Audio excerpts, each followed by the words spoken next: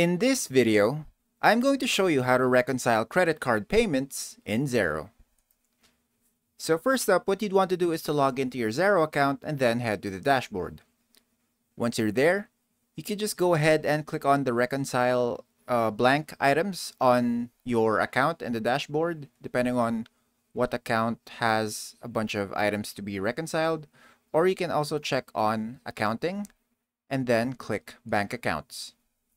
So here, we'll see the accounts associated to our Xero account, and then we can just go ahead and click on the blue button where we can reconcile the items in that specific account. So we're going to go ahead and do that right here.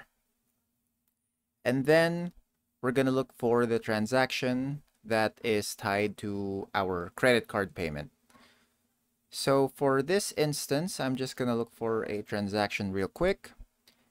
And since I'm using the demo account, there won't be a credit card transaction, but essentially it's the same process even with the debit card or a debit payment. So we're just going to go ahead and do that process. So we have here a Gateway Motors transaction paid for around 411.35. So let's say this is a credit card transaction. We paid with credit card to purchase this or to pay for this.